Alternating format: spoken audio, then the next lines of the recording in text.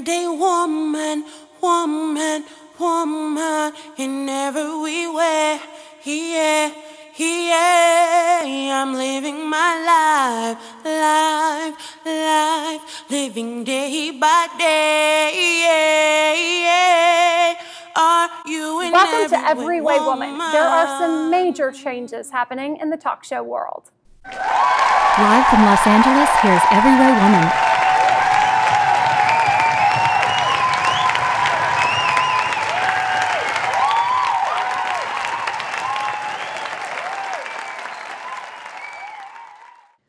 Welcome back to Every Way Woman. So, ladies, I want to talk about what it's like to be different in a culture that expects you to follow the norm, beyond race, but of course, including race. Mm-hmm. You know, Amber, you're different. Well, I'm different. You are. You're different. I'm an American woman. You've gone above and beyond what was, maybe expected of you in ways, and you've really been a true trailblazer in your community. And what was that like for you? First of all, I stand on shoulders of a lot of African American women and men. I think for me and my family, they want to stay in their small city, and I just saw a bigger picture. That's what I meant when I said you're different. Yeah. You saw the bigger picture. They know I'm crazy, though. My family, I'm crazy. But I mean, my thing is, I don't want to be different. I mean, I like being different, but I think normal to me is different. Mm-hmm. So I don't know. Yeah, I grew up in a military family, so we moved around a lot, and so there wasn't really a norm. There wasn't a norm. Nothing was normal when I was growing up. I found out that I wasn't normal by talking to normal people. So that's how I learned. But I mean, I'm being a mix. Sometimes I can blend into. What do you mix with? Well, I'm Korean and Irish. Wow. But when I lived in a Latin community, when I first came to LA, and I went to the grocery store, and everyone was Spanish. And I was just trying to pick fruit. I didn't understand what some of the things were. They spoke to me in Spanish, and I go, I'm sorry, I don't speak Spanish. And this one man got so upset with me and going off in Spanish. And I'm looking at him like, I don't speak Spanish. I'm sorry. Did I say something? And he goes, why are you trying to be somebody you're not? Why do you think you're trying to be white? Why are you letting go of your culture? Why are you this and this and this? And I go, he thought it was half Spanish. Oh, wow. And I remember looking at him going, I'm Korean. And I had to speak in Korean. I was like, no, 한국말 no, 한국 사람이에요. And he's looking at me like, wow. And he kind of walked away. Well, now that you're talking about the Latino community, I think in the Latino community, what's the older generation? It's like you have to be married, you have to have children, and it's like I always get that when I go to parties. Ay, mija, no estás casada todavía, no tienes hijos, ay, So it already passed, and I'm like, I get offended. I'm like, no, I don't want to have children. I don't want to get married right now, What do you mean it already passed? Like that's what they tell you. Well, I worry about that, and I always tell my mom, I was like, I feel like a spinster because I grew up in the Midwest in a very conservative community where most of the people were married by the age of 22, had a baby by 25, and I left 4 days after college, moved cross country. I'm not married. I don't have a child. I'm not going to have 30 wondering what I'm going to do with the rest of my life, and I'm a black sheep. I'm like a crazy spinster. But you know what, though? I've always, even just within my family, I've always been considered the one who, depending on the mood of how they're addressing me, I'm either the one that marches to the beat of my own drum, or if they're in a less benevolent mood, then I'm the crazy one. But I've always been comfortable doing my own thing. But I think African American culture is different. Oh, absolutely. We look at life like be happy, go after what it is you need to do, and take care of your business. And so I think sometimes we get the stereotype of saying, you know what, African Americans don't do this, or African Americans don't do that. And I think that's a myth. Sometimes we do step out the boundaries and we go for it, You know what, you're absolutely right, because I can't tell you how many people looked at me with a side-eye question mark when I told them that this past February I went to Japan to go snowboarding. They're like, wait a minute. You went all the... Wait, did they look at you like that? Did they look at you like that? I went to Japan to go snowboarding. That's something different, but hey, man, okay, that's what you want to do. And I mean, I go camping, and I can't tell you. Right. I can't tell you how difficult it is to get some of my African American friends to go camping with me. It is. But I think our generation now is a little bit different because we have a little more freedom, and we see life a little bit different instead of in a confined segregation kind of. I have to say that social media in that way, I think, has been so eye-opening. Because we get to see how other cultures live, not just Yeah, other true. cultures, but other cultures get to see what we No, do. no, Right. they don't really get to see it. They get to see an idealized They version get to see what we present to of them. what we present to them. Exactly. Not Everybody anymore. just pause. Not anymore. But you know what though? Not with us, baby. We're making it real. I think some of the younger ones are kind of turning into the TMI generation. So with them, with the younger ones, you get on their social media, it's like, why would you tell that to people? Well, Yeah. I mean, they just they're too everything. open. I know, there's a lot of things, but there's good things too. True. Like us. Like us. But it is interesting too, because in some ways then instead of people wanting to be different, they're seeing what they want to do and what they want to be like everybody else. I think I want to raise my children with their culture, letting them know who they are, but then also letting them know they're not bound to the structure that society put on them. You can go and you can be whoever you want to be and still be proud African American and still be who you are. Yeah, that's beautiful. More when we return. After this commercial break, more Every Way Woman. Are you in every way woman?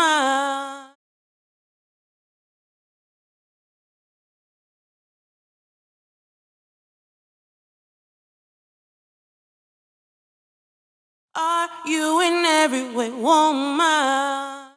Sherry Thomas is here to talk about a little gynecology 101, which you should and should not expect from your appointment.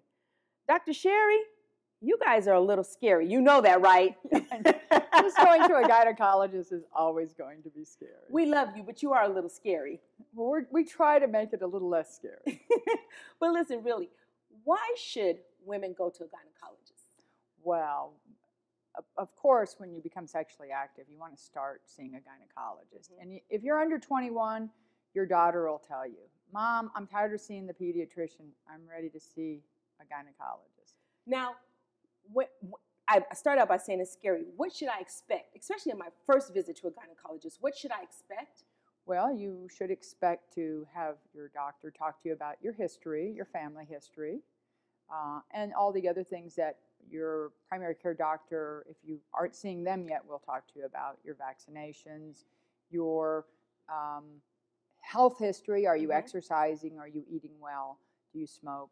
They'll talk to you about that. And then they'll ask you if you have any concerns, any reason you specifically came to see them. Have you been recently sexually active and maybe you were worried you might have a sexually transmitted disease? So I have a 17-year-old and a 15-year-old, and I don't believe they're sexually active. But when should I introduce them to a gynecologist, have them have a pelvic exam or a pap smear? That's a great question for most parents of children, women that you wonder, when are my little girls going to start being sexually active? I'm sure you've talked a little bit to them about sexual activity. I have. And they'll see a pediatrician every year up until they're about 18. But there's a transition between the pediatrician and a gynecologist where you can ask your daughters, gee, would you be interested in seeing a gynecologist? That means there's more that they want to talk about with a gynecologist. And that's a great start. But you know, Dr. Thomas, there's an illusion that the gynecologist is only for when they're sexually active, but we both know that cervical cancer and other things can come out of a pap smear and out of a pelvic exam, right? So they don't know about that. So how do I talk to them about that? Well, cervical cancer and abnormal pap smears are later in life. Okay. Most women aren't going to have a pap smear before 21. Okay. So that you won't need to worry about. If a young girl is having gynecologic issues, a vaginal discharge, or something her pediatrician can't help, then they will refer you to a gynecologist. But most girls between the ages of about 16 to 21 become sexually active, and that's when they should think about seeing a gynecologist, or if their primary healthcare provider does pediatrics and also sees adult women, that's a great transition they don't even have to make. So when I'm at the gynecologist, is there anything that I shouldn't share with you? When I come in to see you, doctor, is there anything I shouldn't share with you? Oh, you should find a gynecologist you can share everything with. Okay. Because it's so important that you are able to tell that doctor everything. That's how we help you. If you are having an extramarital affair, if you had an unwanted sexual experience, we need to know so that we can help you right away. Now, is there a certain age that I don't have to see you anymore? that I'm done. No more plastic clamps. Is there a certain age? It's not after that first exam as you would like it to be. Darn. So there's a point when if a woman's had a hysterectomy that she doesn't need a pap smear. But at 65, if she stops having, has had pap smears that are all normal, she can stop having pap smears. But a pelvic exam is very important. We detect things like rectal cancers and other pelvic masses. So I recommend you have a pelvic exam every couple of years the rest of your life, whether you have a pap smear or not. And how do I look for a gynecologist? Since I'm giving you my heart, how do I look for one? Oh, that's a great question. Well, when you move into an area, I'd ask your girlfriends, who do you see? Then I'd look online, check the doctor's credentials. There's so many different evaluations of physicians where you can see if people like a particular doctor or not. And it also tells you where we went to school and if we actually practice in that area. For example, as a gynecologist, some of us are just general OBGYNs, but say you need an infertility problem, it'll give you that doctor's credentials, or an oncologist for a cancer, or for pelvic surgery, incontinence or prolapse. That's what I do. And you can see our credentials, see what we treat. And so in essence, my gynecologist is actually my good friend, right? Absolutely. Dr. Thomas, thank you so much for joining us. In order to take care of others, you have to take care of yourself. Stay tuned to Everyday Woman. We'll be back with Everyday Fitness. Are you an everyday woman?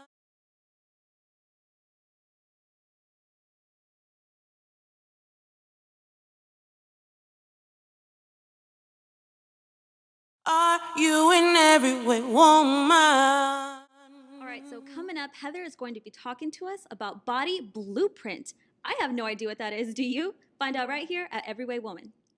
When you start working with a personal trainer, they need to do a whole body assessment. Our fitness expert, Heather Binns, is here to tell us about her body blueprint that she does with all her clients. What is a body blueprint? Well, for me, it's the term that I give to the complete fitness assessment that I do with my clientele. So, for example, not only does it involve a body fat assessment and a strength assessment, which is common for most trainers, but in addition, I do a cardiovascular assessment, a flexibility assessment, a physical imbalance assessment, and a functional movement screen to really make sure I can make the perfect program for each and every client. So is that like day one, they need to do this with you? Yes, it's the first appointment. Okay. And so what kinds of things do they need to do for you to assess all these items? First, show up. Just dress comfortably. That's the key. And then it's nothing to be afraid of. It's nothing scary, and it's nothing that it requires a lot of work and causes any pain or anything. It's just me putting them through a series of movements so I can see how their body moves, what's happening in each joint area, so I can not only get them to their goal, whether it may be fat loss or building muscle or training for a race, but at the same time helping prevent injury in the future because I'm correcting those dysfunctional movement patterns and the imbalances that we have from everyday life. Absolutely. So I don't need to like cram on push-ups if I'm meeting you for the first time. Well, not cram on push-ups, but you may do some. Okay. So, you know, I mean, I definitely have knee problems that, you know, I'm prone to those, back problems. Are those things that you can tell? Yes. Exactly. Based on when we do the screening and how your body moves and the certain movements that I have you go through, it's going to tell me what muscles are underactive or overactive. And basically what that means is which muscles are firing all the time and other muscles are hardly firing at all. So that we can create more of a balance in that muscular system in your body so that we can put you back in one piece so you're moving properly and you're not causing any pain and hopefully no longer feeling the pain that you were before. How much do your shoes matter in you know, your gait and all of that? Well, in regards to running, it's extremely important to have the right running shoes for running because you have to get a gait analysis, and that's exactly the word to use. I'm surprised not everyone knows that. Well, you know, because I have my knee problem, so I wonder about that. Good, like, good. You know, so when you're doing the assessment, do you say, okay, you run a certain way, you need to get a different shoe before I can even start working with you? Is that involved? That's more on the running side. In the side of doing the body blueprint and everything, that's more when I'm having a client come to me for whatever it may be, strength training. Sometimes it is race training, but then I send them to a running specialist that can actually do the gait analysis on them. I can see the precursors of it, but I actually let someone else do that who specializes in running shoes. I don't specialize in running shoes, but I get them there. But so that's not important with strength training to have. Well, you do want the right shoe. Okay. But it's not necessarily one that you have to have your whole gait analyzed. You just want a shoe that's stable. So for example, a lot of times I recommend a cross-training shoe. So not only is it stable in a forward and backward motion, but also side to side. And then that's pretty much what you need in the gym. And how much do you work with people as far as what they're eating and their nutrition? All the time. Nutrition is a huge part of getting to any goal, whatever it may be. So I always give nutrition guidance to my clients because that's, to be honest, a majority of it sometimes. Because, you know, I know a lot of people who are like, okay, I'm working out so I can eat whatever I want. I can eat as much chocolate as I want. Is there truth to that? Yeah, that's true. There are people that do that. And to be honest, when someone does start working out, yes, you can splurge a little bit. And that's part of life. I mean, I'm not telling my clients they can't eat anything that they don't love because then it wouldn't be realistic. I mean, we all have something. We can work together. Right, then. exactly. Perfect. But it's about moderation, and you can still enjoy those little pleasures in life. It's just about definitely using moderation. But if you don't have your diet on track, can you get the results you want still? You can. It's just going to take a lot of. It's just going to take a lot more hard work on the other aspect, but nutrition is still a part of it. Okay, because that's what I think about. I'm like, well, it's going to be, you know, like 20 more reps that I'd have to do to work out that little brownie bite. I mean, is that how it plays out, basically? Not necessarily, no. It's different with every client. It depends on what your goal is. It's kind of hard to say in the general terms, but nutrition is a huge part of it. But you still can get away with eating some of the good stuff. Okay, and when you have someone, how long does it take when you do the blueprint to get them on track to like where they can actually do the routine you want them to do? Okay, well the blueprint itself usually takes at least an hour, sometimes a little bit more, because I'm really going into the history of the client in regards to medical history, surgeries, physical fitness history, because between all of that and the results that I find, then I'm also finding out what is their goal, because the goal is to get them to where they want to get as quickly as possible, but at the same time I'm kind of help fix and correct at the same time. And then we go into a strength program, but the assessment itself is about an hour or so. Okay, so you do it in conjunction. You like fix them and they don't even know it. Sometimes that's the case, yes. All right, well, I like that. I like your style. Good. So when you're thinking about working with a personal trainer, you really want someone who is going to do a full assessment on you. So whether they call it a body blueprint or whatever, you know, a bit full analysis, they need to make sure they're customizing their workout plan for you. We'll be back with more Everyway Woman. There's more to come with Everyway Woman. Are you an everyway woman?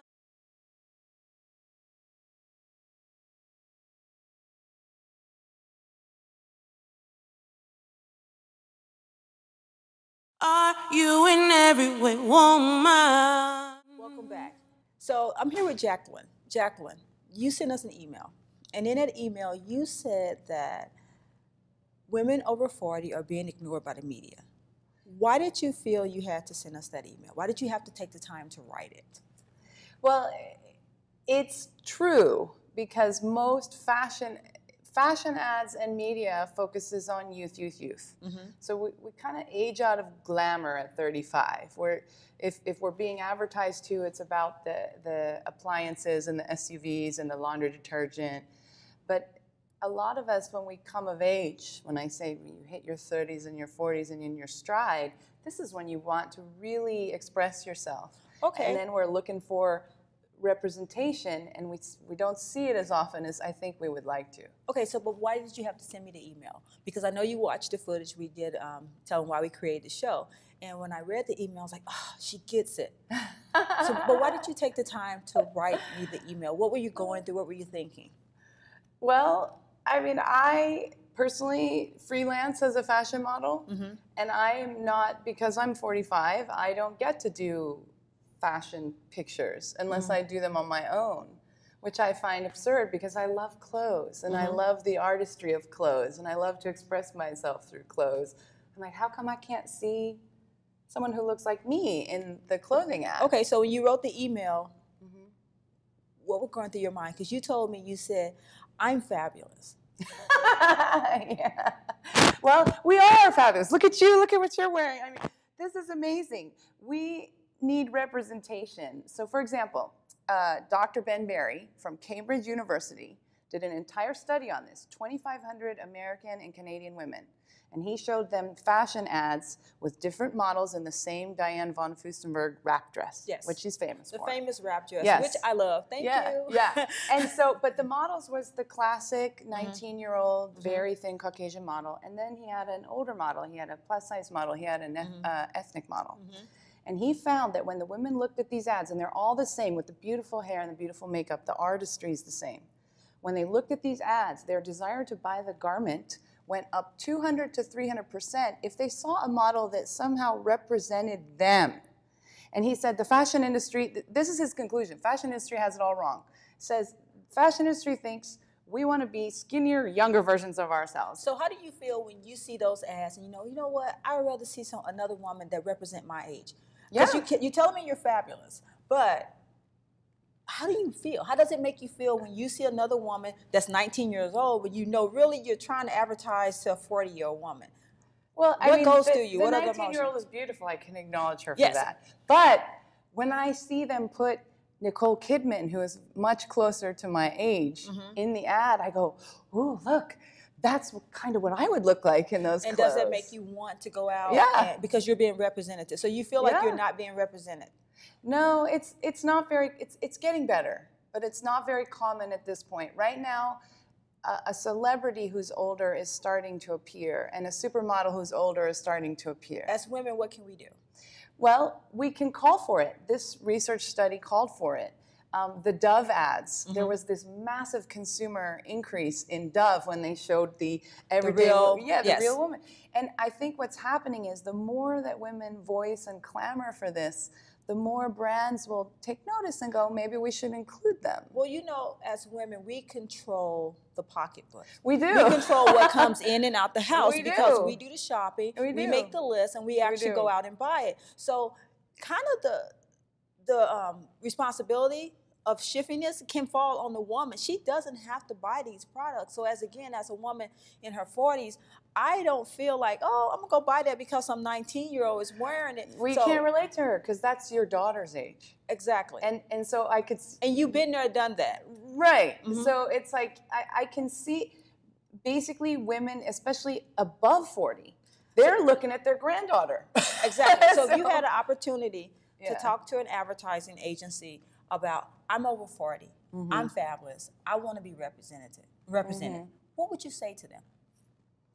You know, I would say it's real easy to make a young girl look amazing in a photograph in a dress because she has no curves, she has no figure, she has perfect skin. But what about you? And I would say, you know, I feel like I'm beautiful, I'm mature, I'm wise, and I now want to express myself through garments that I can afford to buy, which I could not afford to buy when I was 20. So the designers, now I can go buy them, but I can't see in the ads or on the runways, how would I look in that dress? Tom Ford, you know Tom Ford. I know who Tom Ford is. He did an entire runway show with women and actresses of all ages, and he had them sauntering out in the clothes, and that's the moment I fell in love with Tom Ford. Perfect. Because he was talking to me. Okay, well, thank you very much for sharing your experience about being over 40 and fabulous. And don't go away, we'll be right back with more. I'm an everyday woman, woman, woman, in every way, yeah, yeah. Everyway Woman gives back to the community. Go to everywaywoman.com to find out how you can match our donations of undergarments for needy kids. Thanks for getting to know Everyway Woman. This has been an Everyway Woman production. Everyday woman, woman, woman, in every way, yeah, yeah. I'm living my life, living day by day, yeah. Are you an everyday woman? I'm an everyday woman, woman, woman, in every way, yeah, yeah. I'm living my life, living day by day, yeah, yeah. Are you an everyday woman?